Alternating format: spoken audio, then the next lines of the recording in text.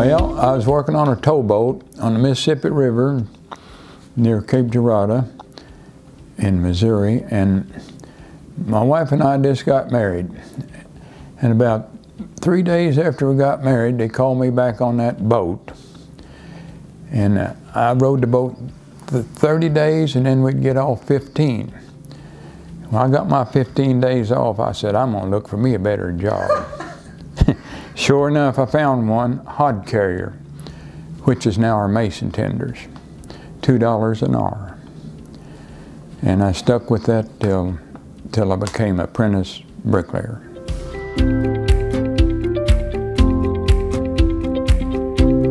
Okay, I served 3 years as an apprentice and became a journeyman bricklayer. And I worked in southern Illinois, southeast Missouri, and traveled some. And in about 1973, this old contractor I was working for gave me an old wore-out mixer. So I drug it in on the carport, put a new shaft in it, made paddle blades out of car tires, and I commenced contracting, doing houses. And about 75, I bought me a forklift. And from then on, we went on, and we have a couple cranes now, and everything's going well.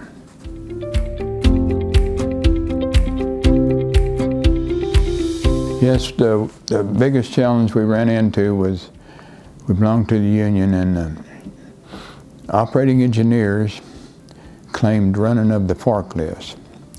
So with some help from other contractors, we had to take them to court and got help from MCAA, and were able to go back with the mason tenders on the lifts.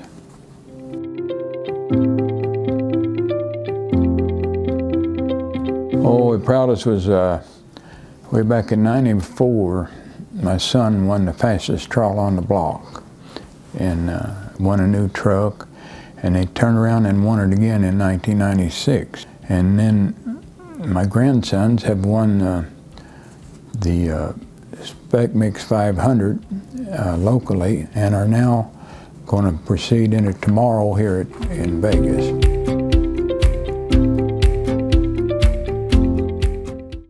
Don't get too big too fast, and a cheater never wins and a winner never cheats.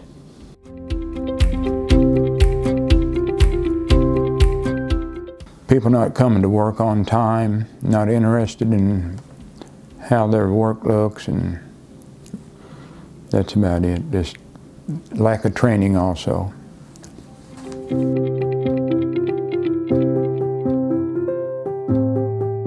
Well, it's a good industry. It's don't work, just come to work on time and work steady.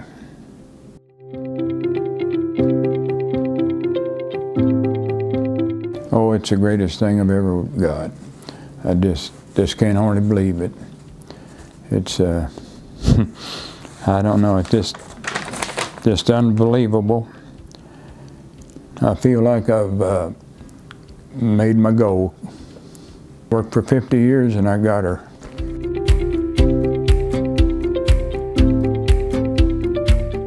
Well, I guess winning those laborers to run the forklifts, taking them to court, and we had gun battles and destruction of our equipment, and that's all behind us.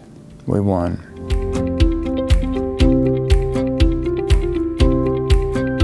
Well, I keep everybody working pretty hard in Foeste Masonry. We have a couple sayings or mottos we go by, and if one of them is if you're not spreading your mortar by 7, I'm going to send you home by 11.